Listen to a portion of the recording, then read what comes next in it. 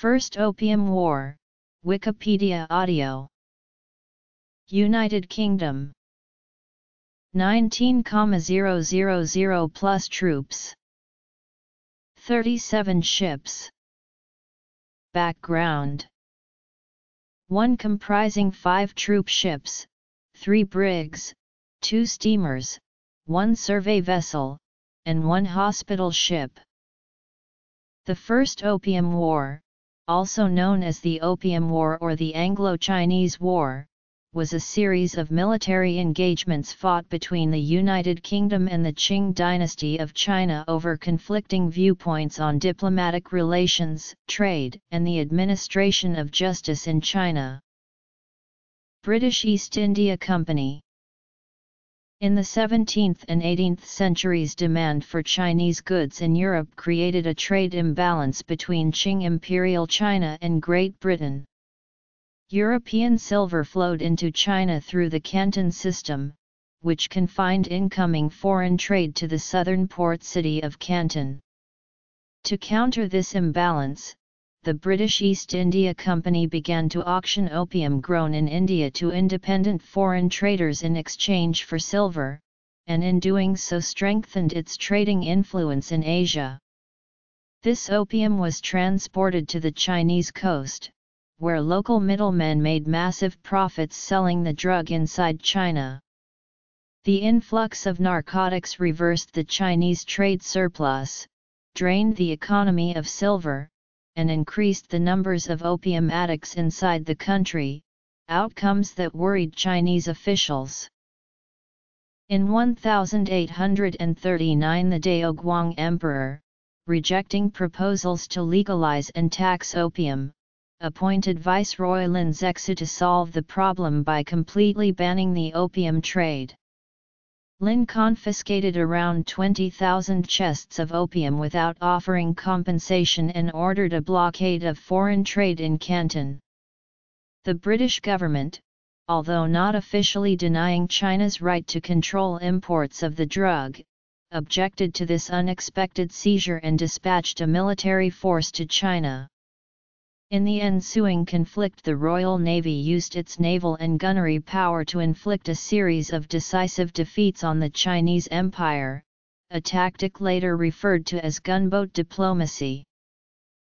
In 1842, the Qing dynasty was forced to sign the Treaty of Nanking, the first of what the Chinese later called the Unequal Treaties, which granted an indemnity and extraterritoriality to Britain, opened 5 treaty ports to foreign merchants, and ceded Hong Kong Island to the British Empire. The failure of the treaty to satisfy British goals of improved trade and diplomatic relations led to the Second Opium War, and the Qing defeat resulted in social unrest within China. In China, the war is considered the beginning of modern Chinese history. Direct maritime trade between Europe and China began in 1557 when the Portuguese leased an outpost at Macau. Other European nations soon followed the Portuguese lead, inserting themselves into the existing Asian maritime trade network to compete with Arab, Chinese, Indian, and Japanese merchants in intra-regional trade. After the Spanish conquest of the Philippines, the exchange of goods between China and Europe accelerated dramatically. From 1565 on, the Manila galleons brought silver into the Asian trade network from mines in South America. China was the primary destination for the precious metals, as the imperial government mandated that Chinese goods could only be exported in exchange for silver bullion. British ships began to appear sporadically around the coasts of China from 1635 on. Without establishing formal relations through the Chinese tributary system, British merchants were only allowed to trade at the ports of Zhoushan and Xiamen in addition to Guangzhou. Official British trade was conducted through the auspices of the British East India Company, which held a royal charter for trade with the Far East. The East India Company gradually came to dominate Sino-European trade from its position in India and due to the strength of the Royal Navy. British Army, 5,000, Indian Army, 7,000, Royal Marines and Seamen, 7,069. Trade benefited after the newly risen Qing dynasty relaxed maritime trade restrictions in the 1680s. Taiwan came under Qing control in 1683 and rhetoric regarding the tributary status of Europeans was muted. Guangzhou became the port of preference for incoming foreign trade. Ships did try to call at other ports, but these locations could not match the benefits of Guangzhou's geographic position at the mouth of the Pearl River, nor did they have Guangzhou's long experience in balancing the demands of Beijing with those of Chinese and foreign merchants. From 1700 onward, Canton was the center of maritime trade with China, and this market process became known as the Canton system. From the system's inception in 1757, trading in China was extremely lucrative for European and Chinese merchants alike, as goods such as tea, porcelain, and silk were valued highly enough in Europe to justify the expenses of traveling to Asia. The system was highly regulated by the Qing government. Foreign traders were only permitted to do business through a body of Chinese merchants known as the Cohong and were forbidden to learn Chinese. Foreigners could only live in one of the 13 factories and were not allowed to enter or trade in any other part of China, a policy the Qing called the Wiko-Tngsha with Macron Ng, or the single port commerce system. Only low-level government officials could be dealt with, and the imperial court could not be lobbied for any reason excepting official diplomatic missions. The imperial laws that upheld the system were collectively known as the Prevention Barbarian Ordinances. The Cohong families were particularly powerful in the old China trade, as they were tasked with appraising the value of foreign products, purchasing or rebuffing said imports, and tasked with selling Chinese exports at an appropriate price. Despite restrictions, silk and porcelain continued to drive trade through their popularity in Europe, and an insatiable demand for Chinese tea existed in Britain. These market forces resulted in a chronic trade deficit for European governments, who were forced to risk silver shortages in their domestic economies to supply the needs of their merchants in Asia. From the mid-17th century onward, around 28 million kilograms of silver were received by China, principally from European powers, in exchange for Chinese products. 14 sloops, 8 frigates, 3 ships of the line, 12 other ships. 1. Establishment of trade relations.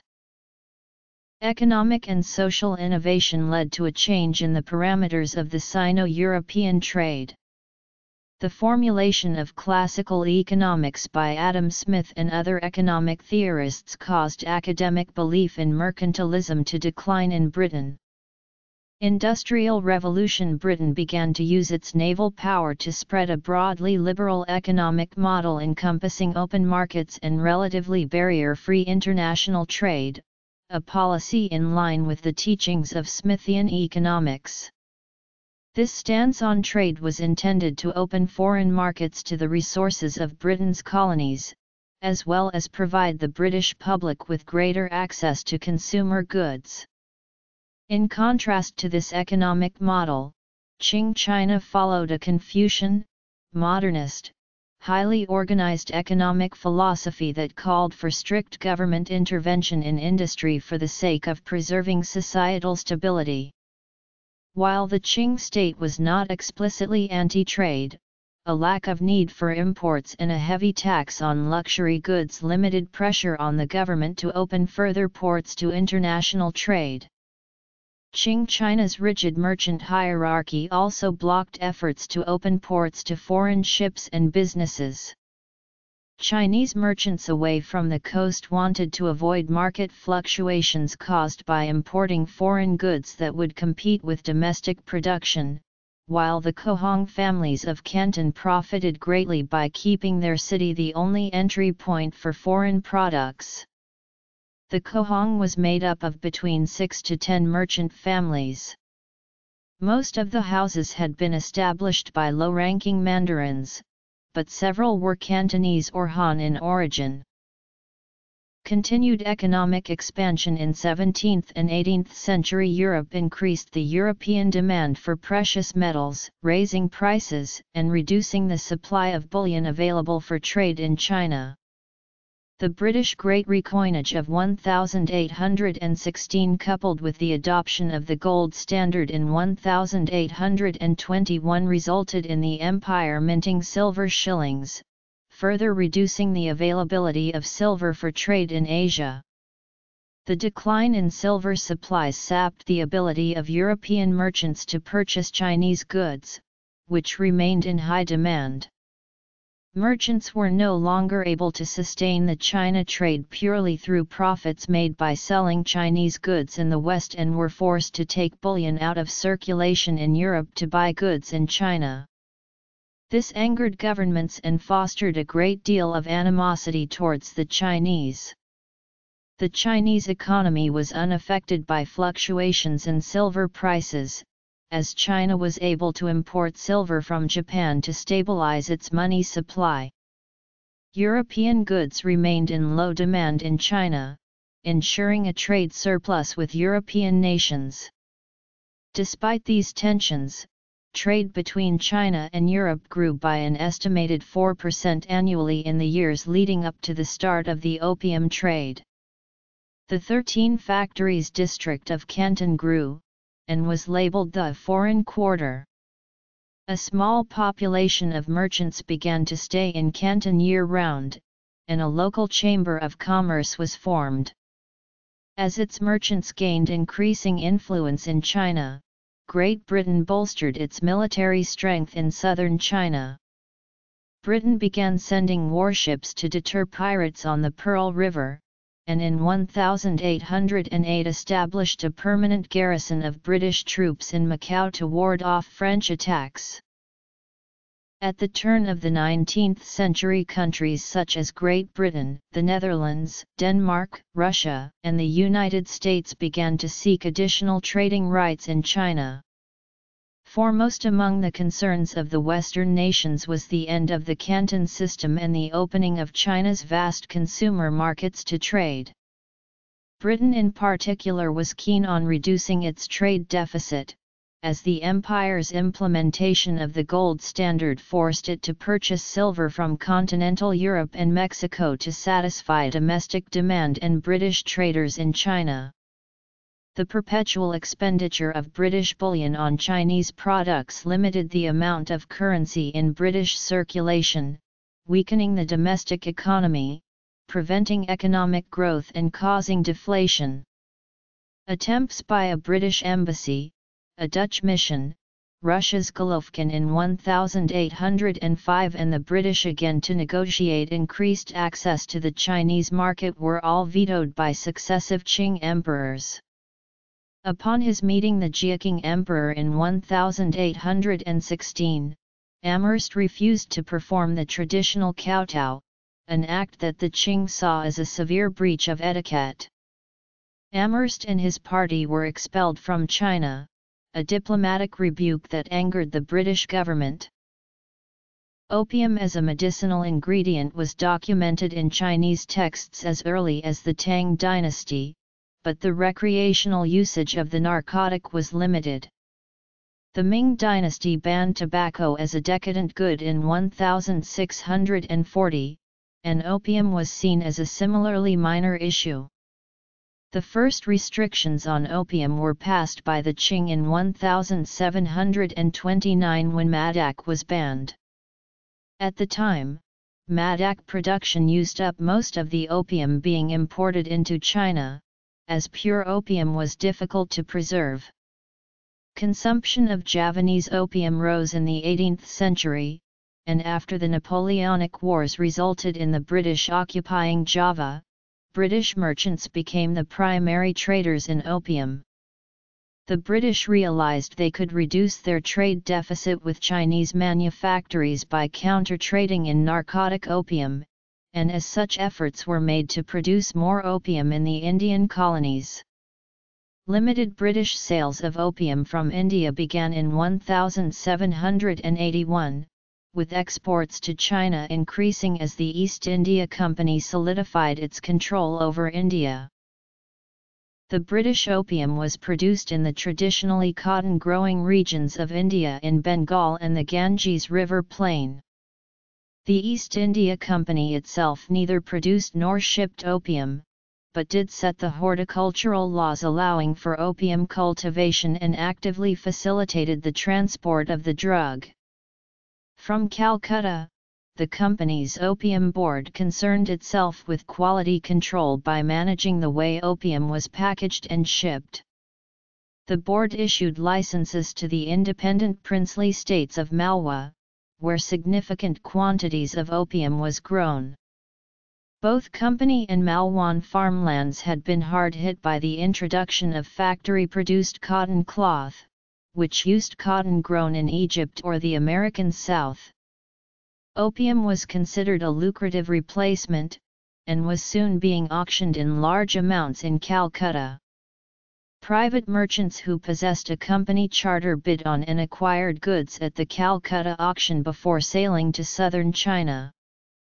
British ships brought their cargoes to islands off the coast, especially Linton Island, where Chinese traders with fast and well-armed small boats took the goods inland for distribution, paying for the opium with silver.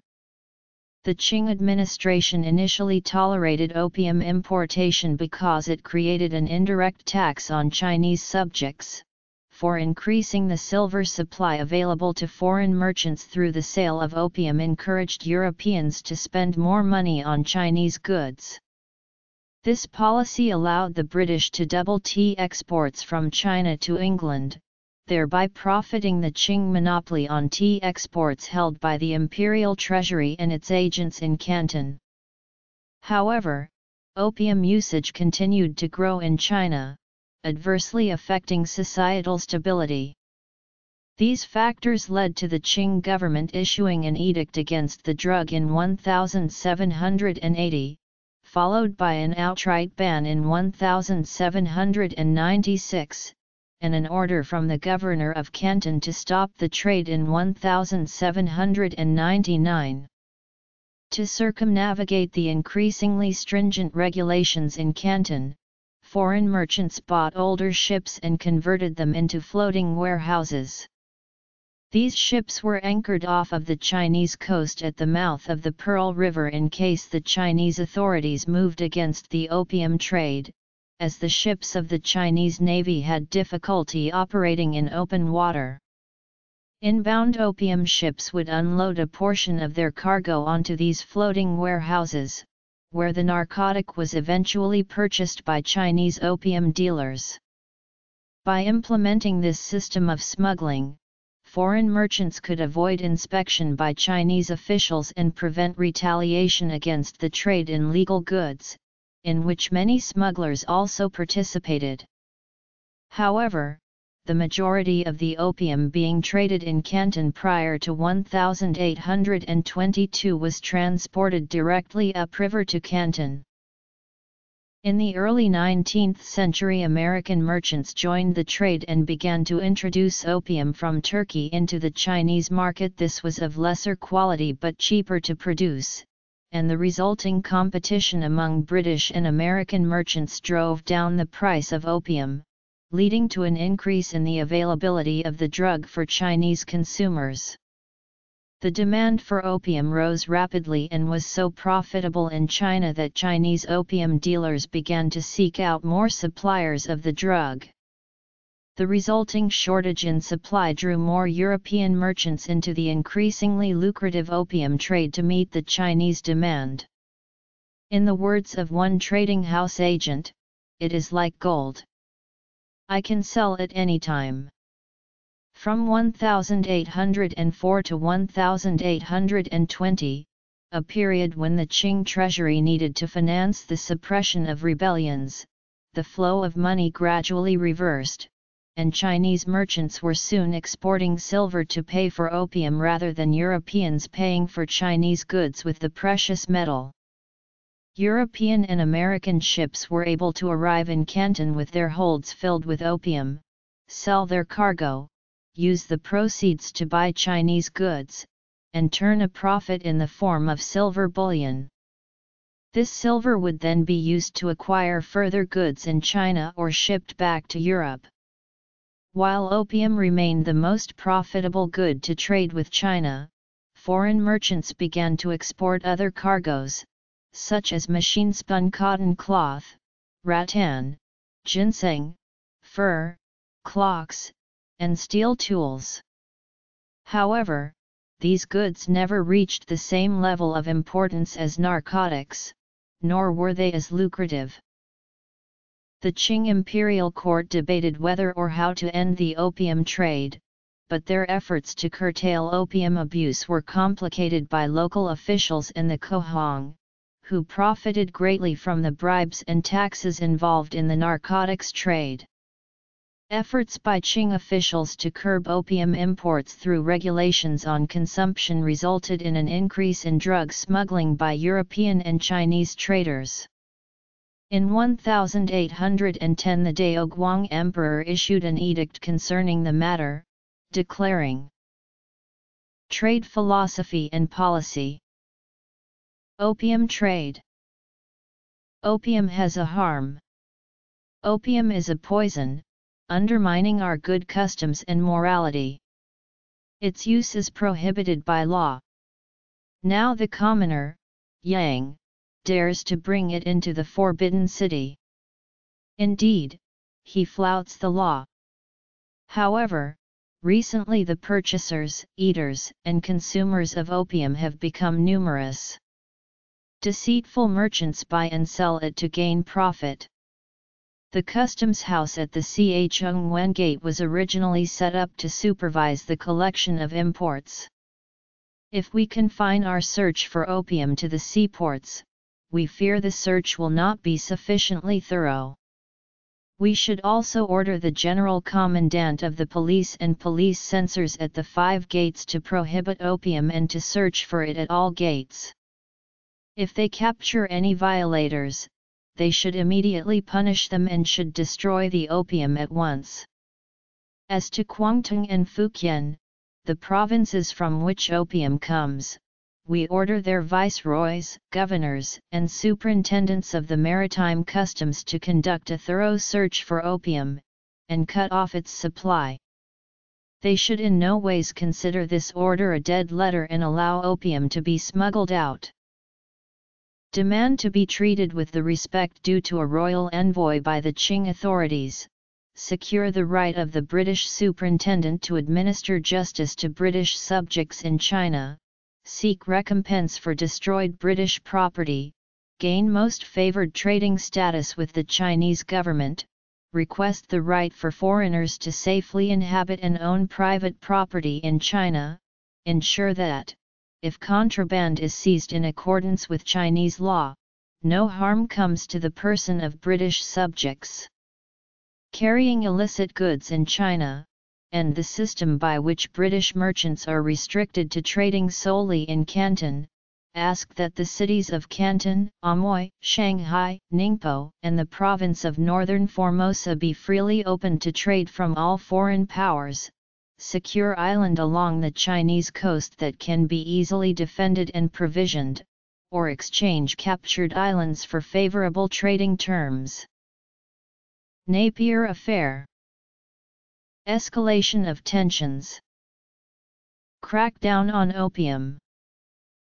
Skirmish at Kowloon.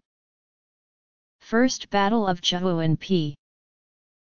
A significant development came in 1834 when reformers in England who advocated for free trade succeeded in ending the monopoly of the British East India Company under the Charter Act of the previous year.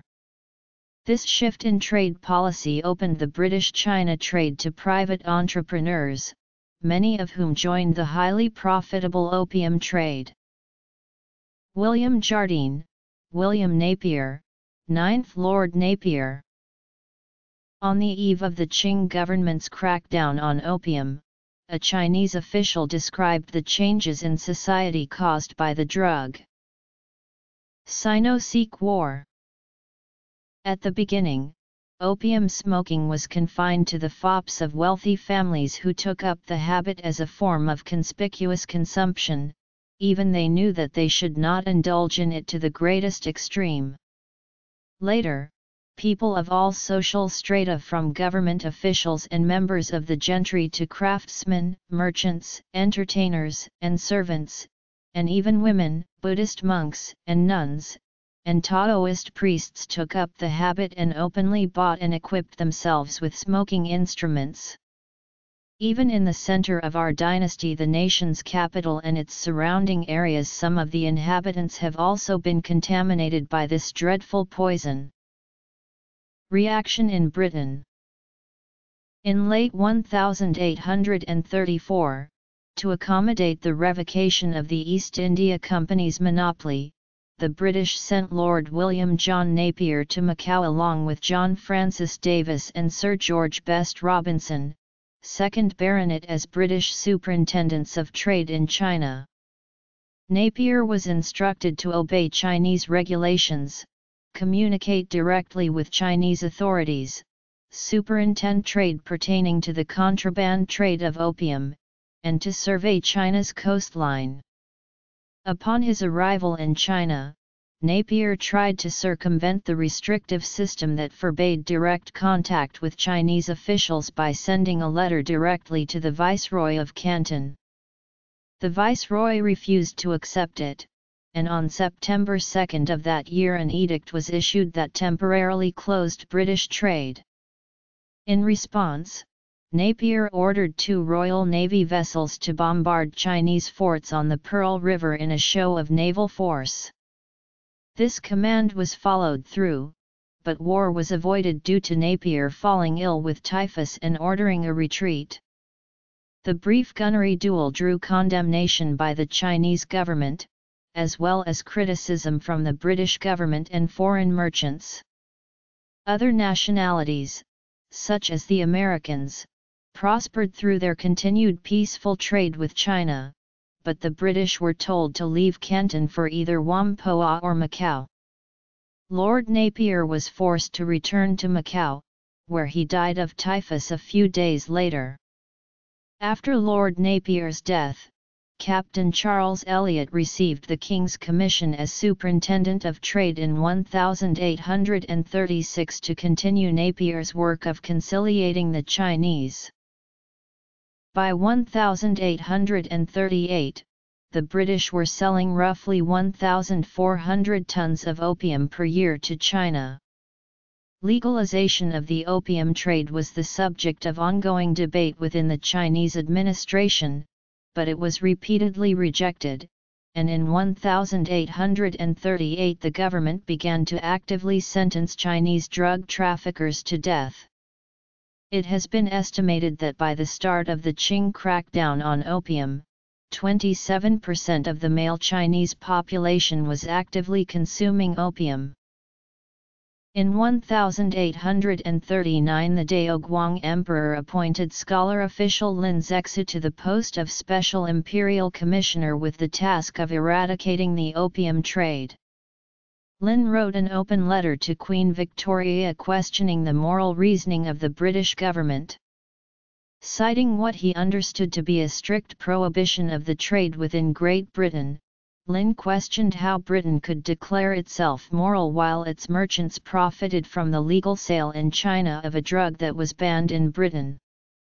He wrote, "Your Majesty has not before been thus officially notified, and you may plead ignorance of the severity of our laws, but I now give my assurance that we mean to cut this harmful drug forever." The letter never reached the Queen, with one source suggesting that it was lost in transit. Lin pledged that nothing would divert him from his mission, if the traffic in opium were not stopped a few decades from now, we shall not only be without soldiers to resist the enemy, but also in want of silver to provide an army. Lin banned the sale of opium and demanded that all supplies of the drug be surrendered to the Chinese authorities. He also closed the Pearl River Channel, trapping British traders in Canton, as well as seizing opium stockpiles in warehouses and the 13 factories. Chinese troops boarded British ships in the Pearl River and South China Sea before destroying the opium on board.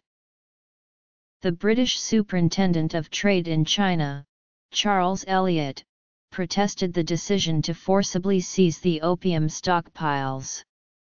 He ordered all ships carrying opium to flee and prepare for battle. Lin responded by quarantining the foreign dealers in their warehouses, and kept them from communicating with their ships in port. To defuse the situation, Elliot convinced the British traders to cooperate with Chinese authorities and hand over their opium stockpiles with the promise of eventual compensation for their losses by the British government. While this amounted to a tacit acknowledgement that the British government did not disapprove of the trade, it also placed a huge liability on the exchequer. This promise, and the inability of the British government to pay it without causing a political storm, was an important casus belli for the subsequent British offensive. During April and May 1839, British and American dealers surrendered 20,283 chests and 200 sacks of opium. The stockpile was publicly destroyed on the beach outside of Guangzhou. After the opium was surrendered, trade was restarted on the strict condition that no more opium be shipped into China. Looking for a way to effectively police foreign trade and purge corruption, Lin and his advisors decided to reform the existing bond system. Under this system, an incoming foreign captain and the Kohong merchant whom had purchased the goods off of his ship swore that the vessel carried no illegal goods. Upon examining the records of the port, Lin was infuriated to find that in the 20 years since opium had been declared illegal, not a single infraction had been reported.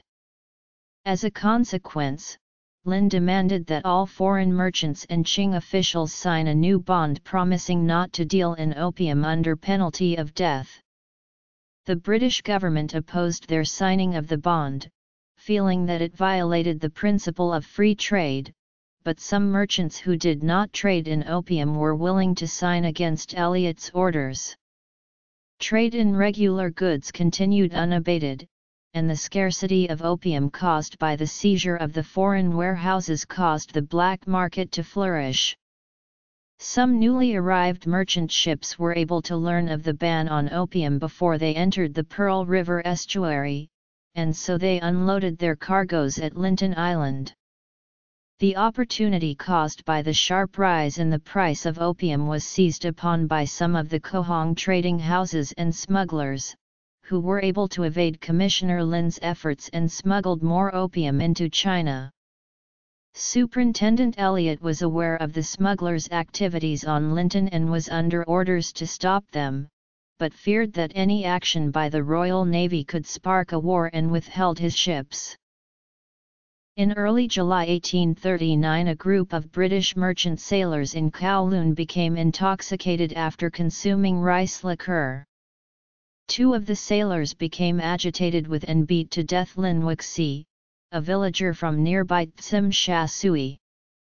Superintendent Elliot ordered the arrest of the 2 men, and paid compensation to Lin's family and village. However, he refused a request to turn the sailors over to Chinese authorities. Commissioner Lin saw this as an obstruction of justice, and ordered the sailors to be handed over. Elliot instead held a trial for the accused men aboard a warship at sea, with himself serving as the judge and merchant captains serving as jurors. He invited the Qing authorities to observe and comment on the proceedings, but the offer was declined. The naval court convicted 5 sailors of assault and rioting, and sentenced them to fines along with hard labor in Britain. Angered by the violation of China's sovereignty, Lin recalled Chinese laborers from Macau and issued an edict preventing the sale of food to the British. War junks were deployed to the mouth of the Pearl River, while signs were placed and rumors spread by the Qing that they had poisoned the fresh water springs traditional used to restock foreign merchant ships. On August 23, a ship belonging to a prominent opium merchant was attacked by Lascar pirates while traveling downriver from Canton to Macau. Rumors spread among the British that it had been Chinese soldiers who had attacked the ship, and Elliot ordered all British ships to leave the coast of China by August 24. That same day Macau barred British ships from its harbour at the request of Lin. The commissioner travelled in person to the city, where he was welcomed by some of the inhabitants as a hero who had restored law and order. The flight from Macau ensured that by the end of August over 60 British ships and over 2,000 people were idling off of the Chinese coast, fast running out of provisions.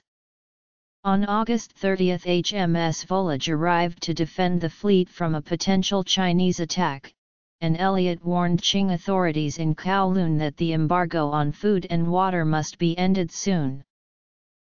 Parliamentary debates. Early on September 4 Elliot dispatched an armed schooner and a cutter to Kowloon to buy provisions from Chinese peasants. The 2 ships approached 3 Chinese war junks in the harbour and requested permission to land men in order to procure supplies. The British were allowed through and basic necessities were provided to the British by Chinese sailors, but the Chinese commander inside Kowloon Fort refused to allow the locals to trade with the British and confined the townspeople inside the settlement.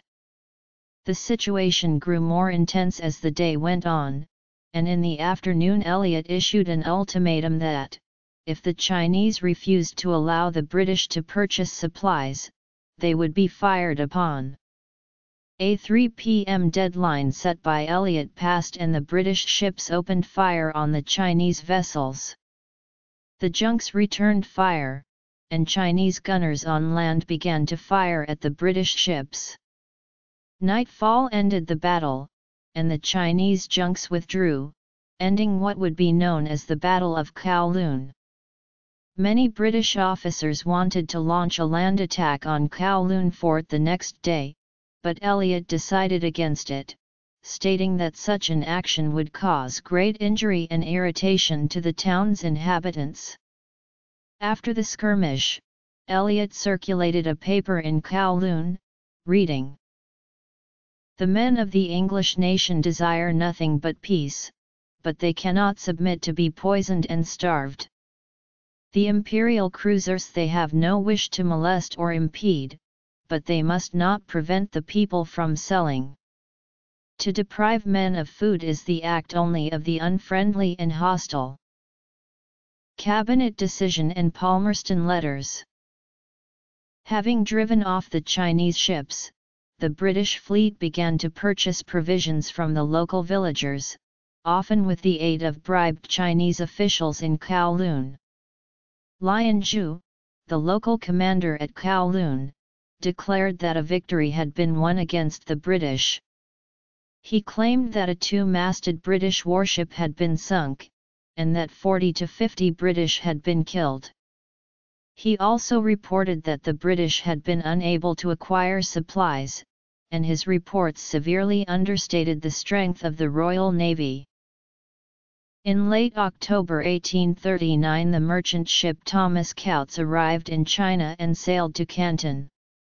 Thomas Coutts's Quaker owners refused on religious grounds to deal in opium, a fact which the Chinese authorities were aware of. The ship's captain, Warner, believed Elliot had exceeded his legal authority by banning the signing of the No Opium Trade Bond, and negotiated with the governor of Canton. Warner hoped that all British ships not carrying opium could negotiate to legally unload their goods at Chuanpi, an island near Human. War. Opening moves. British offensive begins. To prevent other British ships from following Thomas Coutts's precedent, Elliot ordered a blockade of British shipping in the Pearl River. Fighting began on November 3, 1839, when a second British ship, Royal Saxon, attempted to sail to Canton. The British Royal Navy ships HMS Volage and HMS Hyacinth fired warning shots at Royal Saxon. In response to this commotion, a fleet of Chinese war junks under the command of Guan Tin Pi sailed out to protect Royal Saxon. The ensuing First Battle of Chuanpi resulted in the destruction of 4 Chinese war junks and the withdrawal of both fleets. The Qing Navy's official report on the Battle of Chuanpi claimed that the Navy had protected the British merchant vessel and reported a great victory for the day. In reality, the Chinese had been outclassed by the British vessels and several Chinese ships were disabled. Elliot reported that his squadron was protecting the 29 British ships in Chuanpi, and began to prepare for the Qing reprisal. Fearing that the Chinese would reject any contacts with the British and eventually attack with fire rafts, he ordered all ships to leave Chuanpi and head for Tung Lo Wan, 20 miles from Macau, hoping that offshore anchorages would be out of range of Lin. Elliot asked Adrião Acacio de Silveira Pinto, the Portuguese governor of Macau, to let British ships load and unload their goods there in exchange for paying rents and any duties. The governor refused for fear that the Chinese would discontinue supplying food and other necessities to Macau, and on January 14, 1840 the Daoguang Emperor asked all foreigners to halt material assistance to the British. Southern China began to prepare for a minor war to push the remaining British out of the region. Following the Chinese crackdown on the opium trade, discussion arose as to how Britain would respond, as the public in the United States and Britain had previously expressed outrage that Britain was supporting the opium trade. Many British citizens sympathized with the Chinese and wanted to halt the sale of opium, while others want to contain or regulate the international narcotics trade. However, a great deal of anger was expressed over the treatment of British diplomats and towards the protectionist trading policies of Qing China. The Whig-controlled government in particular advocated for war with China, and the pro-Whig press printed stories about Chinese despotism and cruelty. Since August 1839, reports had been published in London newspapers about troubles at Canton and the impending war with China. The Queen's annual address to the House of Lords on January 16, 1840 expressed the concern that events have happened in China which have occasioned an interruption of the commercial intercourse of my subjects with that country. I have given, and shall continue to give, the most serious attention to a matter so deeply affecting the interests of my subjects and the dignity of my crown. The Whig Melbourne government was then in a weak political situation. On a motion of non-confidence moved in the House of Commons by the Tory opposition John Buller, the government survived the vote on January 31, 1840 by a majority of 21. The Tories saw the China question as a good opportunity to beat the government, and James Graham moved a motion on April 7, 1840 in the House of Commons, censuring the government not on the impending war with China nor the opium trade, but on the government's want of foresight and precaution and their neglect to furnish the superintendent at Canton with powers and instructions to deal with the opium trade. This was a deliberate move of the Tories to avoid the sensitive issues of war and opium trade and to obtain maximum support for the motion within the party. Calls for military action were met with mixed responses when the matter went before Parliament. Foreign Secretary Palmerston, a politician known for his aggressive foreign policy and advocacy for free trade, led the pro-war camp. Palmerston strongly believed that the destroyed opium should be considered property, not contraband, and as such reparations had to be made for its destruction.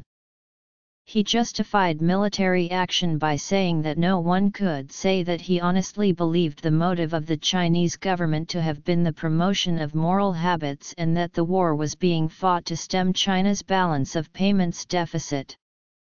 After consulting with William Jardine, the Foreign Secretary drafted a letter to Prime Minister William Melbourne calling for a military response. Other merchants called for an opening of free trade with China, and it was commonly cited that the Chinese consumers were the driving factor of the opium trade. The periodic expulsion of British merchants from Canton and the refusal of the Qing government to treat Britain as a diplomatic equal were seen as a slight to national pride. Few Tory or Liberal politicians supported the war. Sir James Graham, Lord Philip Stanhope, and future Prime Minister William Ewart Gladstone headed the anti-war faction in Britain, and denounced the ethics of the opium trade. After 3 days of debate, the vote was taken on Graham's motion on April 9, 1840, which was defeated by a majority of only 9 votes. The Tories in the House of Commons thus failed to deter the government from proceeding with the war and stop the British warships already on their way to China. A similar motion moved by Earl Stanhope in the House of Lords on May 12, 1840 also failed to pass. The House of Commons finally agreed on July 27, 1840 to a resolution of granting £173,442 for the expenses of the expedition to China, long after the war with China had broken out. Under strong pressure and lobbying from various trade and manufacturer associations, the Whig cabinet under Prime Minister Melbourne decided on October 1, 1839 to send an expedition to China. War preparations then began. In early November 1839, the Foreign Secretary Palmerston instructed Auckland, Governor-General of India, to prepare military forces for deployment in China. On February 20, 1840 Palmerston drafted 2 letters detailing the British response to the situation in China. One letter was addressed to the Elliots, the other to the Daoguang Emperor and the Qing government. The letter to the Emperor informed China that Great Britain had sent a military expeditionary force to the Chinese coast. In the letter, Palmerston stated that these measures of hostility on the part of Great Britain against China are not only justified, but even rendered absolutely necessary, by the outrages which have been committed by the Chinese authorities against British officers and subjects, and these hostilities will not cease, until a satisfactory arrangement shall have been made by the Chinese government. In his letter to the Elliots, Palmerston instructed the commanders to set up a blockade of the Pearl River and forward to a Chinese official the letter from Palmerston addressing the Chinese emperor. They were to then capture the Chusan Islands, blockade the mouth of the Yangtze River, start negotiations with Qing officials, and finally sail the fleet into the Bohai Sea, where they would send another copy of the aforementioned letter to Beijing. Palmerston also issued a list of objectives that the British government wanted accomplished, with said objectives being. Lord Palmerston left it to Superintendent Elliott's discretion as to how these objectives would be fulfilled, but noted that while negotiation would be a preferable outcome, he did not trust that diplomacy would succeed, writing. To sum up in a few words the result of this instruction, you will see, from what I have stated, that the British government demands from that of China satisfaction for the past and security for the future, and does not choose to trust to negotiation for obtaining either of these things, but has sent out a naval and military force with orders to begin at once to take the measures necessary for attaining the object in view. The Chinese naval forces in Canton were under the command of Admiral Guan Tin-pi, who had fought the British at Chuan-Pi. The Qing Southern Army and garrisons were under the command of General Yang Feng. Overall command was invested in the Daoguang Emperor and his court. The Chinese government initially believed that, as in the 1834 Napier affair, the British had been successfully expelled. Few preparations were made for a British reprisal, and the events leading to the eventual outbreak of the Sino-Sikh War in 1841 were seen as a greater cause for concern. Left without a major base of operations in China, the British withdrew their merchant shipping from the region while maintaining the Royal Navy's China Squadron in the islands around the mouth of the Pearl River. From London, Palmerston continued to dictate operations in China, ordering the East India Company to divert troops from India in preparation for a limited war against the Chinese. It was decided that the war would not be fought as a full-scale conflict, but rather as a punitive expedition. Superintendent Elliot remained in charge of Britain's interests in China, while Commodore James Bremer led the Royal Marines and the China Squadron. Major General Hugh Gough was selected to command the British land forces, and was promoted to overall commander of British forces in China. The cost of the war would be paid by the British government. Per Lord Palmerston's letter, plans were drawn up by the British to launch a series of attacks on Chinese ports and rivers. British plans to form an expeditionary were started immediately after the January 1840 vote. Several infantry regiments were raised in the British Isles, and the completion of ships already under construction was expedited. To conduct the upcoming war, Britain also began to draw on forces from its overseas empire. British India had been preparing for a war since word had arrived that the opium had been destroyed, and several regiments of Bengali volunteers had been recruited to supplement the regular British Indian Army and East India Company forces. In terms of naval forces, the ships earmarked for the expedition were either posted in remote colonies or under repair. An Oriental crisis of 1840 drew the attention of the Royal Navy's European fleets away from China. Orders were dispatched to British South Africa and Australia to send ships to Singapore, the assigned rendezvous point for the expedition. A number of steamers were purchased by the Royal Navy and attached to the expedition as transports. The unseasonable summer weather of India and the Strait of Malacca slowed the British deployment, and a number of accidents decreased the combat readiness of the expedition. Most notably, both of the 74 gunships of the line that the Royal Navy intended to use against Chinese fortifications were temporarily put out of action by hull damage. Despite these delays, by mid-June 1840 British forces had begun to assemble in Singapore. While they waited for more ships to arrive, the Royal Marines practiced amphibious invasions on the beach, first by landing ashore in boats, then forming lines and advancing on mock fortifications. In late June 1840 the first part of the expeditionary force arrived in China aboard 15 barracks ships, 4 steam-powered gunboats and 25 smaller boats. The flotilla was under the command of Commodore Bremer. The British issued an ultimatum demanding the Qing government pay compensation for losses suffered from interrupted trade and the destruction of opium, but were rebuffed by the Qing authorities in Canton.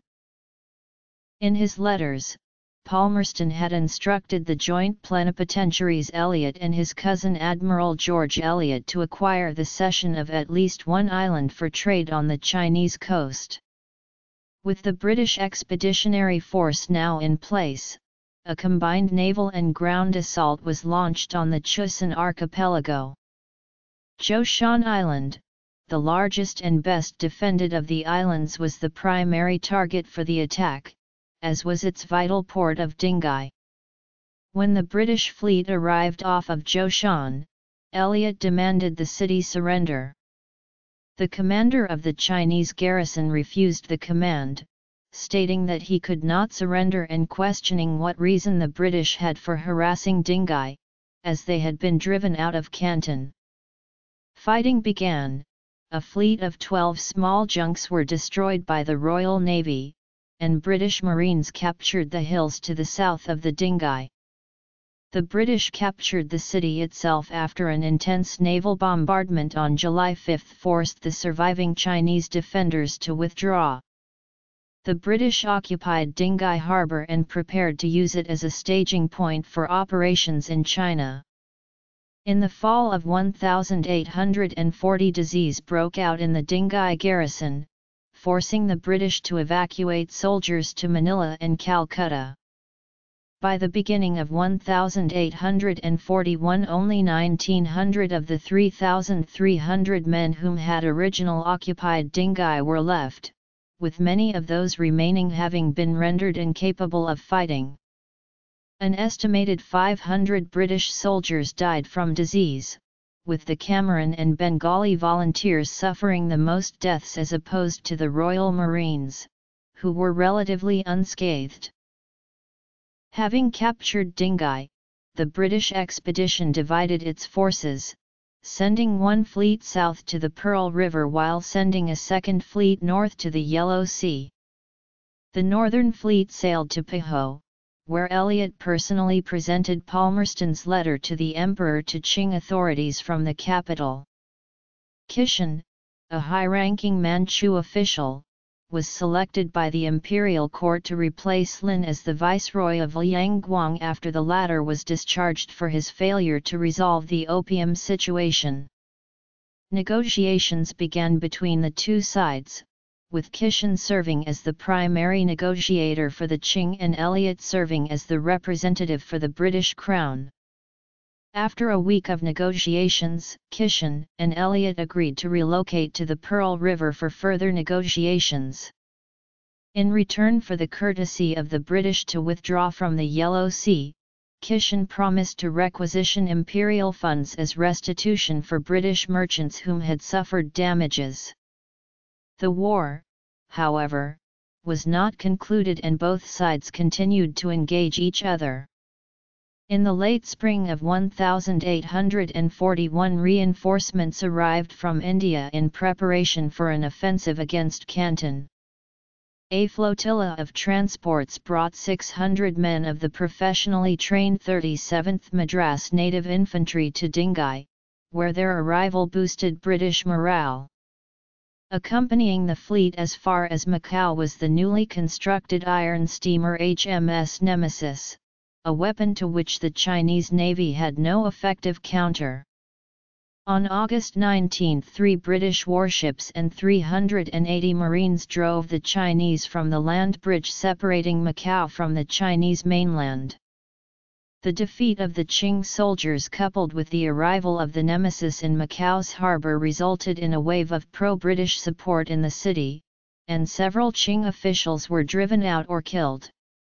Portugal remained neutral in the conflict, but after the battle was willing to allow British ships to dock in Macau, a decision that granted the British a functioning port in southern China. With the strategic harbours of Dingai and Macau secured, the British began to focus on the war on the Pearl River. 5 months after the British victory at Chusan, the northern elements of the expedition sailed south to Human, known to the British as the Bogue. Bremer judged that gaining control of the Pearl River and Canton would put the British in a strong negotiating position with the Qing authorities, as well as allow for the renewal of trade when the war ended. While the British campaigned in the north, Qing Admiral Guan Taipei greatly reinforced the Qing positions in Human, suspecting that the British would attempt to force their way up the Pearl River to Canton. The human forts blocked transit of the river, and were garrisoned with 3,000 men and 306 cannon. By the time the British fleet was ready for action, 10,000 Qing soldiers were in position to defend Canton and the surrounding area. The British fleet arrived in early January, and began to bombard the Qing defences at Zhuangpi after a group of Chinese fire rafts were sent drifting towards the Royal Navy ships. On January 7, 1841, the British won a decisive victory in the Second Battle of Zhuangpi, destroying 11 junks of the Chinese Southern Fleet and capturing the human forts. The victory allowed the British to set up a blockade of the Bogue, a blow that forced the Qing Navy to retreat upriver. Knowing the strategic value of Pearl River Delta to China and aware that British naval superiority made a reconquest of the region unlikely, Kishan attempted to prevent the war from widening further by negotiating a peace treaty with Britain.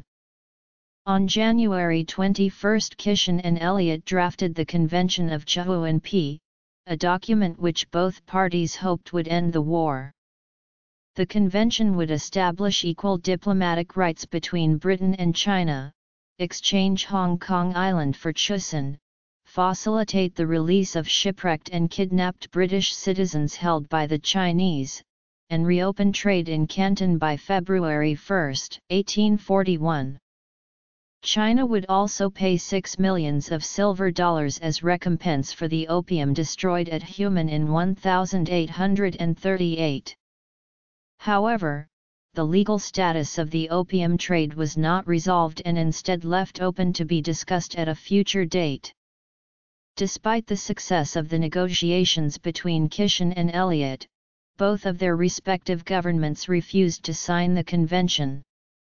The Daoguang Emperor was infuriated that Qing territory would be given up in a treaty that had been signed without his permission, and ordered Kishan arrested. Lord Palmerston recalled Elliot from his post and refused to sign the convention, wanting more concessions to be forced from the Chinese per his original instructions. The brief interlude in the fighting ended in the beginning of February after the Chinese refused to reopen Canton to British trade. On February 19, a longboat from HMS Nemesis came under fire from a fort on North Wangtong Island, prompting a British response. The British commanders ordered another blockade of the Pearl River and resumed combat operations against the Chinese. The British captured the remaining Bogue forts on February 26 during the Battle of the Bogue and the Battle of First Bar on the following day, allowing the fleet to move further upriver towards Canton. Admiral Taipei was killed in action during the fighting on February 26. On March 2 the British destroyed a Qing fort near Pazhu and captured Weimo, an action that directly threatened Canton's east flank. The attack on Weimo was directed in person by Major General Gough, who had recently arrived from Madras aboard HMS Cruiser. Superintendent Elliot and the Governor-General of Canton declared a 3-day truce on March 3. Between the 3rd and the 6th the British forces that had evacuated Chusan per the Convention of Zhuangpi arrived in the Pearl River. The Chinese military was likewise reinforced, and by March 16 General Yang Feng commanded 30,000 men in the area surrounding Canton. While the main British fleet prepared to sail up the Pearl River to Canton, a group of 3 warships departed for the Xi River estuary, intending to navigate the waterway between Macau and Canton. The fleet, led by Captain James Scott and Superintendent Elliot, was composed of the frigate HMS Samarang and the steamships HMS Nemesis and HMS Atalanta. Though the waterway was in places only 6 feet deep, the shallow drafts of the steamships allowed the British to approach Canton from a direction the Qing believed to be impossible. In a series of engagements along the river from March 13 to 15, the British captured or destroyed Chinese ships, guns, and military equipment. 9 junks, 6 fortresses, and 105 guns were destroyed or captured in what was known as the Broadway Expedition. With the Pearl River cleared of Chinese defenses, the British debated advancing on Canton. Though the truce had ended on March 6, Superintendent Elliot believed that the British should negotiate with the Qing authorities from their current position of strength rather than risk a battle in Canton. The Qing army made no aggressive moves against the British and instead began to fortify the city. Chinese military engineers began to establish a number of mud earthworks on the riverbank, sank junks to create river blocks, and started constructing fire rafts and gunboats. Chinese merchants were ordered to remove all of the silk and tea from Canton to impede trade, and the local populace was barred from selling food to the British ships on the river. On March 16 a British ship approaching a Chinese fort under a flag of truce was fired upon, leading to the British setting the fort on fire with rockets. These actions convinced Elliot that the Chinese were preparing to fight, and following the return of the ships of the Broadway expedition to the fleet, the British attacked Canton on March 18, taking the 13 factories with very few casualties and raising the Union Jack above the British factory.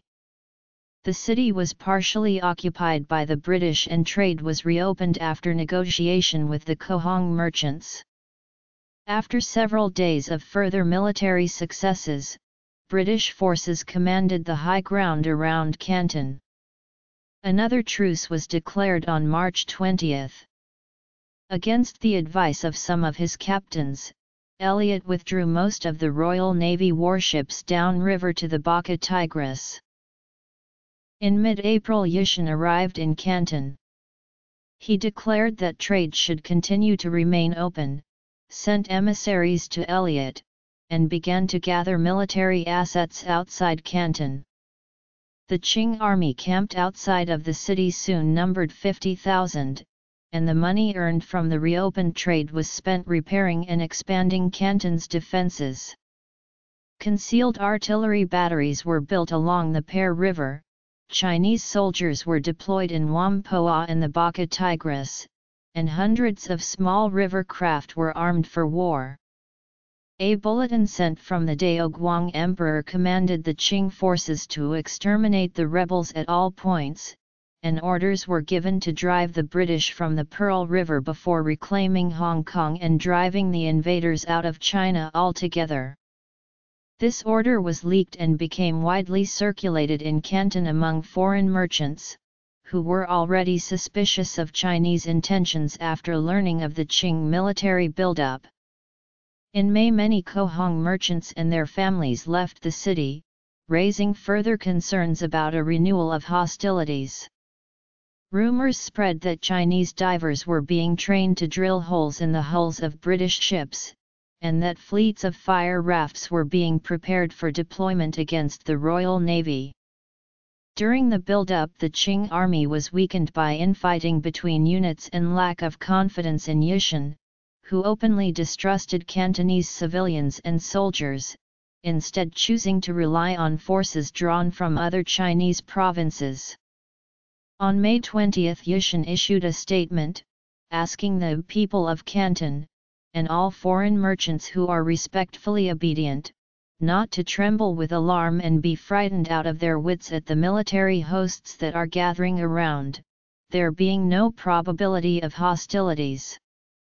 The next day Elliot requested that all British merchants evacuate the city by sundown, and several warships were recalled to their positions in front of Canton. On the night of May 21 the Qing launched a coordinated night attack on the British Army and Navy. Artillery batteries hidden in Canton and on the Pearl River opened fire, and Qing soldiers retook the British factory. A large formation of 200 fire rafts connected by a chain was sent drifting towards the British ships at Canton, and fishing boats armed with matchlock guns began to engage the Royal Navy. The British warships were able to evade the attack, and stray rafts set Canton's waterfront on fire, illuminating the river and foiling the night attack. Downriver at Weimo, the Chinese attacked the British vessels at anchor there and attempted to prevent ships from reaching Canton. Having suspected an attack, Major General Gough consolidated the British forces at Hong Kong and ordered a rapid advance upriver to Canton. These reinforcements arrived on May 25, and the British counterattacked, taking the last 4 Qing forts above Canton and bombarding the city. The Qing army fled in panic when the city heights were taken, and the British pursued them into the countryside. On May 29, a crowd of around 20,000 Cantonese villagers and townspeople attacked and defeated a company of 60 Indian sepoys in what became known as the San Yuan Li incident, and Gough ordered a retreat back to the river. The fighting subsided on May 30, 1841, and Canton came fully under British occupation.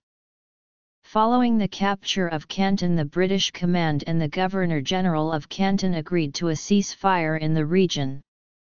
Under the terms of the limited peace, the British were paid to withdraw beyond the Bogue forts, an action they completed by May 31.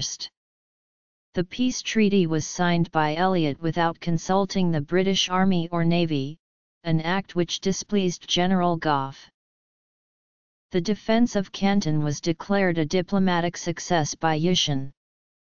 In a letter to the Emperor, he wrote that the barbarians had begged the chief general that he would implore the great Emperor in their behalf, that he would have mercy upon them, and cause their debts to be repaid them, and graciously permit them to carry on their commerce, when they would immediately withdraw their ships from the Baca Tigris, and never dare again to raise any disturbance. However, General Yang Feng was reprimanded by the Emperor for his agreeing to a truce rather than forcefully resisting the British. The Emperor was not informed the British expedition had not been defeated and was very much intact. The imperial court continued to debate China's next course of action for the war, as the Daoguang Emperor wanted Hong Kong retaken. Following their withdrawal from Canton, the British relocated the expeditionary force to Hong Kong. Just as with the Chinese commanders, the British leaders debated how the war should be continued. Elliot wanted to cease military operations and reopen trade, while Major General Gough wanted to capture the city of Amoy and blockade the Yangtze River. In July, a typhoon struck Hong Kong, damaging British ships in the harbour and destroying some of the facilities the expedition was building on the island. The situation changed when on July 29 Elliot was informed that he had been replaced as superintendent by Henry Pottinger, who arrived in Hong Kong on August 10 to begin his administration. Pottinger wanted to negotiate terms with the Qing for the entire country of China, rather than just the Pearl River, and so he turned away Chinese envoys from Canton and gave permission for the expeditionary force to proceed with its war plans. Admiral Sir William Parker also arrived in Hong Kong to replace Humphrey Fleming Sennews as the commander of the British naval forces in China. It was agreed by the British commanders that combat operations should be moved north to put pressure on Beijing, and on August 21 the fleet sailed for Amoy. On August 25 the British fleet entered the Geelong River estuary and arrived at Amoy. The city was prepared for a naval assault, as Qing military engineers had built several artillery batteries into the granite cliffs overlooking the river. A purely naval assault was considered too risky by Parker, prompting Gough to order a combined naval and ground attack on the defences. On August 26 British Marines and regular infantry flanked and destroyed the Chinese defences guarding the river. Several large British ships failed to destroy the largest of the Chinese batteries, so the position was scaled and captured by the British infantry. The city of Amoy was abandoned on August 27, and British soldiers entered the inner town where they blew up the citadel's powder magazine. 26 Chinese junks and 128 cannons were captured, with the captured guns being thrown into the river by the British. As Lord Palmerston wanted Amoy to become an international trade port at the end of the war, Gough ordered that no looting be tolerated and had officers enforce the death penalty for anyone found to be plundering. However, many Chinese merchants refused to ask for British protection out of fear of being branded as traitors to the Qing dynasty. The British withdrew to an island on the river, where they established a small garrison and blockaded the Zhuang River. With the city empty of any army, peasants, criminals, and deserters looted the town. The Qing army retook the city and restored order several days later, after which the city governor declared that a victory had been won and 5 British ships sunk. In Britain, changes in Parliament resulted in Lord Palmerston being removed from his post as Foreign Minister on August 30. William Lamb, 2nd Viscount Melbourne, replaced him, and sought a more measured approach to the situation in China. Lamb remained a supporter of the war. In September 1841, the British transport ship Nerbudda was shipwrecked on a reef off the northern coast of Taiwan after a brief gunnery duel with a Chinese fort. This sinking was followed by the loss of the brig Anne on another reef in March 1842. The survivors of both ships were captured and marched to southern Taiwan, where they were imprisoned. 197 were executed by Qing authorities on August 10, 1842, while an additional 87 died from ill treatment in captivity. This became known as the Nerbudda Incident. October 1841 saw the British solidify their control over the central Chinese coast. Chusan had been exchanged for Hong Kong on the authority of Kishan in January 1841, after which the island had been re-garrisoned by the Qing. Fearing that the Chinese would improve the island's defences, the British captured Chusan for a second time on October 1 and re-established their control over Dingai's important harbour. On October 10 a British naval force bombarded and captured a fort on the outskirts of Ningbo in central China. A battle broke out between the British Army and a Chinese force of 1,500 men on the road between the town of Qinyai and Ningbo, during which the Chinese were routed. Following the defeat, Chinese authorities evacuated Ningbo and the empty city was taken by the British on October 13. An imperial cannon manufactory in the city was captured by the British, reducing the ability of the Qing to replace their lost equipment, and the fall of the city threatened the nearby Qiantang River. The capture of Ningbo forced the British command to examine their policy towards occupied Chinese territory and prizes of war. Admiral Parker and Superintendent Pottinger wanted a percentage of all captured Chinese property to be turned over to the British as legal prizes of war, while General Gough argued that this would only turn the Chinese population against the British, and that if property had to be seized, it should be public property rather than private. British policy eventually settled that 10% of all property captured by the British Expeditionary Forces would be seized as war loot in retaliation for injustices done to British merchants. Gough later stated that this edict would compel his men to punish one set of robbers for the benefit of another. Fighting ceased for the winter of 1841 while the British resupplied. False reports sent by Yushin to the Emperor in Beijing resulted in the continued British threat being downplayed. In late 1841 the Daoguang Emperor discovered that his officials in Canton and Amoy had been sending him embellished reports. He ordered the governor of Guangxi, Liang Chongchu, to send him clear accounts of the events in Canton, noting that since Guangxi was a neighboring province, Liang must be receiving independent accounts. He warned Liang that he would be able to verify his information by obtaining secret inquiries from other places. Yishan was recalled to the capital and faced trial by the imperial court, which removed him from command. Now aware of the severity of the British threat, Chinese towns and cities began to fortify against naval incursions. In the spring of 1842, the Daoguang Emperor ordered his cousin Yujing to retake the city of Ningpo. In the ensuing Battle of Ningpo on March 10, the British garrison repelled the assault with rifle fire and naval artillery. At Ningpo, the British lured the Qing army into the city streets before opening fire, resulting in heavy Chinese casualties.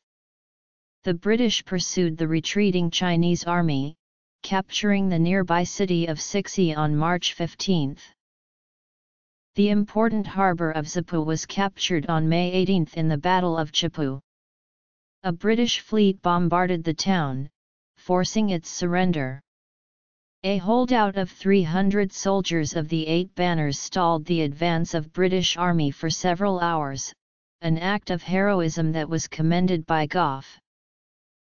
With many Chinese ports now blockaded or under British occupation, Major General Gough sought to cripple the finances of the Qing Empire by striking up the Yangtze River.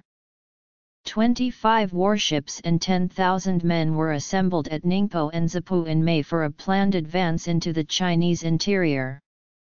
The expedition's advance ships sailed up the Yangtze and captured the emperor's tax barges, a devastating blow that slashed the revenue of the imperial court in Beijing to just a fraction of what it had been. On June 14, the mouth of the Huangpu River was captured by the British fleet. On June 16 the Battle of Wuzhong occurred, after which the British captured the towns of Wusong and Baishan. The undefended outskirts of Shanghai were occupied by the British on June 19.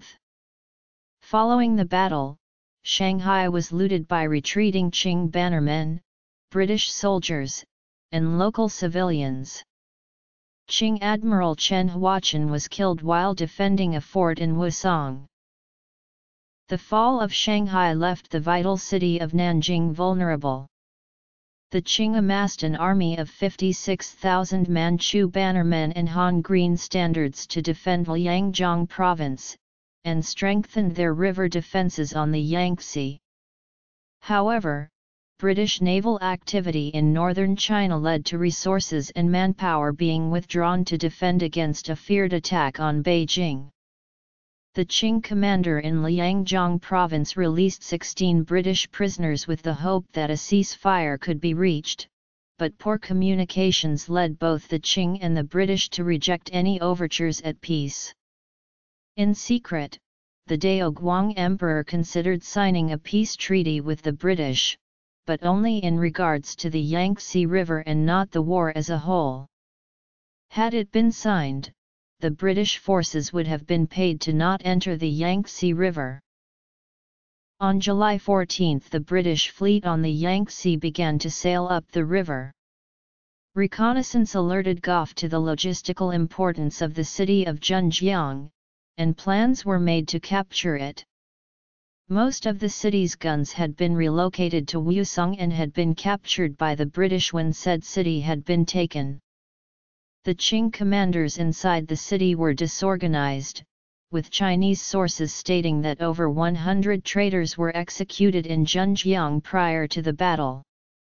The British fleet arrived off of the city on the morning of July 21, and the Chinese forts defending the city were blasted apart. The Chinese defenders initially retreated into the surrounding hills, causing a premature British landing. Fighting erupted when thousands of Chinese soldiers emerged from the city, beginning the Battle of Qinqiang. British engineers blew open the western gate and stormed into the city, where fierce street-to-street fighting ensued. Zhenjiang was devastated by the battle, with many Chinese soldiers and their families committing suicide rather than be taken prisoner. The British suffered their highest combat losses of the war, taking the city. After capturing Zhenjiang, the British fleet cut the vital Grand Canal, paralyzing the Kowloon system and severely disrupting the Chinese ability to distribute grain throughout the empire. The British departed Zhenjiang on August 3, intending to sail to Nanking. They arrived outside the Jiangning district on August 9, and were in position to assault the city by the 11th. On the 14th a Chinese delegation met with the British, and on the 21st the Daoguang Emperor authorized his diplomats to sign a peace treaty with the British. The First Opium War officially ended on August 29, 1842 with the signing of the Treaty of Nanking. The document was signed by officials of the British and Qing empires aboard the HMS Cornwallis. Pearl River Campaign. The British military superiority during the conflict drew heavily on the success of the Royal Navy. British warships carried more guns than their Chinese opponents and were maneuverable enough to evade Chinese boarding actions. Steamships such as HMS Nemesis were able to move against winds and tides in Chinese rivers, and were armed with heavy guns and Congreve rockets. Several of the larger British warships in China carried more guns than entire fleets of Chinese junks. British naval superiority allowed the Royal Navy to attack Chinese forts with very little danger to themselves, as British naval cannons outranged the vast majority of the Qing artillery. British soldiers in China were equipped with Brunswick rifles and rifle-modified Brown Bess muskets, both of which possessed an effective firing range of 200–300 meters. British Marines were equipped with percussion caps that greatly reduced weapon misfires and allowed firearms to be used in damp environments. In terms of gunpowder, the British formula was better manufactured and contained more sulfur than the Chinese mixture. This granted British weapons an advantage in terms of range, accuracy, and projectile velocity. British artillery was lighter and more maneuverable than the cannons used by the Chinese. As with the naval artillery, British guns outranged the Chinese cannon. In terms of tactics, the British forces in China followed doctrines established during the Napoleonic Wars that had been adapted during the various colonial wars of the 1820s and 1830s. Many of the British soldiers deployed to China were veterans of colonial wars in India and had experience fighting larger but technologically inferior armies. In battle, the British line infantry would advance towards the enemy in columns, forming ranks once they had closed to firing range. Companies would commence firing volleys into the enemy ranks until they retreated. If a position needed to be taken, an advance or charge with bayonets would be ordered. Light infantry companies screened the line infantry formations, protecting their flanks and utilizing skirmishing tactics to disrupt the enemy. British artillery was used to destroy the Qing artillery and break up enemy formations. During the conflict, the British superiority in range, rate of fire, and accuracy allowed the infantry to deal significant damage to their enemy before the Chinese could return fire. The use of naval artillery to support infantry operations allowed the British to take cities and forts with minimal casualties. The overall strategy of the British during the war was to inhibit the finances of the Qing Empire, with the ultimate goal of acquiring a colonial possession on the Chinese coast. This was accomplished through the capture of Chinese cities and by blockading major river systems.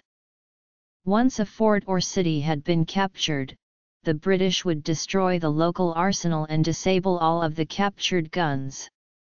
They would then move on to the next target, leaving a small garrison behind. This strategy was planned and implemented by Major General Gough, who was able to operate with minimal input from the British government after Superintendent Elliot was recalled in 1841. The large number of private British merchants and East India Company ships deployed in Singapore and the India colonies ensured that the British forces in China were adequately supplied. Central China. From the onset of the war, the Chinese Navy was severely disadvantaged. Chinese war junks were intended for use against pirates or equivalent types of vessels, and were most effective in close-range river engagements.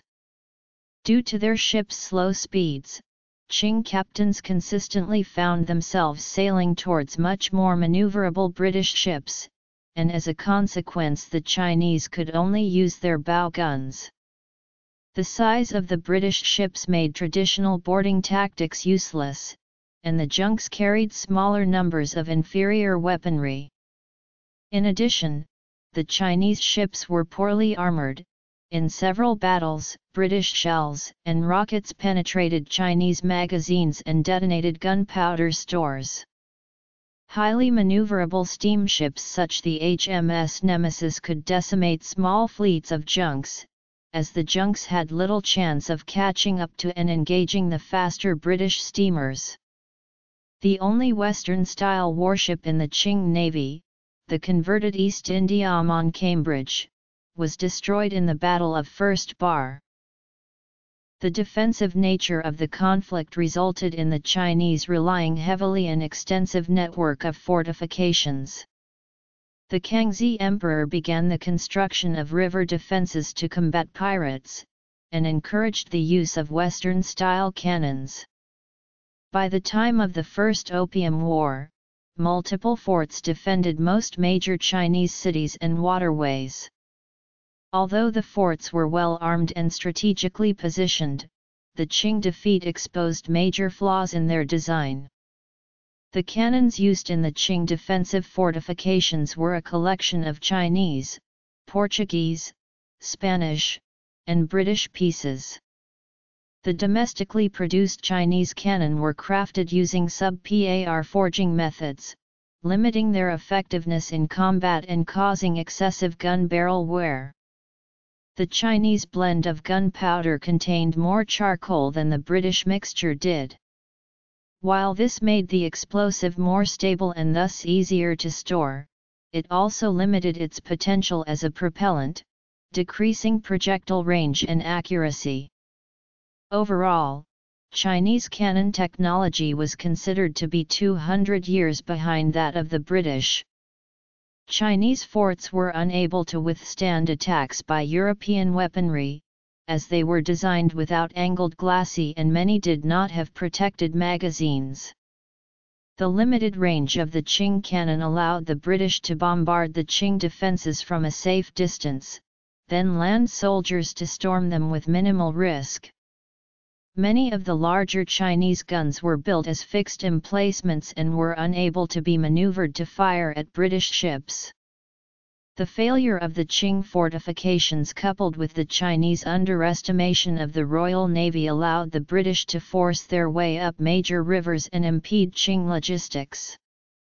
Most notably, the powerful series of forts at Human were well positioned to stop an invader from proceeding upriver to Canton, but it was not considered that an enemy would attack and destroy the forts themselves, as the British did during the war. Yangtze River Campaign. At the start of the war, the Qing army consisted of over 200,000 soldiers, with around 800,000 men being able to be called for war. These forces consisted of Manchu bannermen, the Green Standard Army, provincial militias, and imperial garrisons. The Qing armies were armed with matchlocks and shotguns, which had an effective range of 100 meters. Chinese historians estimate 30–40% of the Qing forces were armed with firearms. Chinese soldiers were also equipped with halberds, spears, swords, and crossbows. The Qing dynasty also employed large batteries of artillery in battle. The tactics of the Qing remained consistent with what they had been in previous centuries. Soldiers with firearms would form ranks and fire volleys into the enemy, while men armed with spears and pikes would push the enemy off of the battlefield. Cavalry was used to break infantry formations and pursue routed enemies, while Qing artillery was used to scatter enemy formations and destroy fortifications. During the First Opium War, these tactics were unable to successfully deal with British firepower. Chinese melee formations were decimated by artillery, and Chinese soldiers armed with matchlocks could not effectively exchange fire with British ranks, who greatly outranged them. Most battles of the war were fought in cities or on cliffs and riverbanks, limiting the Qing usage of cavalry. Many Qing cannon were destroyed by British counter-battery fire, and British light infantry companies were consistently able to outflank and capture Chinese artillery batteries. A British officer said of the opposing Qing forces, "The Chinese are robust muscular fellows, and no cowards, the Tartars desperate, but neither are well commanded nor acquainted with European warfare." Having had, however, experience of 3 of them, I am inclined to suppose that a Tartar bullet is not a whit softer than a French one. Technology and tactics. British. The strategy of the Qing dynasty during the war was to prevent the British from seizing Chinese territory. This defensive strategy was hampered by the Qing severely underestimating the capacity of the British military. Qing defences on the Pearl and Yangtze rivers were ineffective in stopping the British push inland, and superior naval artillery prevented the Chinese from retaking cities. The Qing imperial bureaucracy was unable to react quickly to the prodding British attacks, while officials and commanders often reported false, faulty, or incomplete information to their superiors. The Qing military system made it difficult to deploy troops to counter the mobile British forces. In addition, the ongoing conflict with Sikhs on the Qing border with India drew away some of the most experienced Qing units from the war with Britain. The war ended in the signing of China's first unequal treaty, the Treaty of Nanking. In the supplementary Treaty of the Bogue, the Qing Empire also recognized Britain as an equal to China and gave British subjects extraterritorial privileges in treaty ports. In 1844, the United States and France concluded similar treaties with China, the Treaty of Wangya and Treaty of Whampoa, respectively. Some historians claim that Lord Palmerston, the British Foreign Secretary, initiated the Opium War to maintain the principle of free trade. Professor Glenn Melanchthon, for example, argues that the issue in going to war was not opium but Britain's need to uphold its reputation, its honor, and its commitment to global free trade. China was pressing Britain just when the British faced serious pressures in the Near East, on the Indian frontier, and in Latin America. In the end, says Melanchthon, the government's need to maintain its honor in Britain and prestige abroad forced the decision to go to war. Former American President John Quincy Adams commented that opium was a mere incident to the dispute. The cause of the war is the kowtow, the arrogant and insupportable pretensions of China that she will hold commercial intercourse with the rest of mankind not upon terms of equal reciprocity, but upon the insulting and degrading forms of the relations between lord and vassal. Qing Dynasty. Aftermath. Reactions. Legacy. Interactive map. Fictional and narrative literature. Notes. And further reading. Critics, however, focused on the immorality of opium. William Ewart Gladstone denounced the war as unjust and iniquitous and criticized Lord Palmerston's willingness to protect an infamous contraband traffic.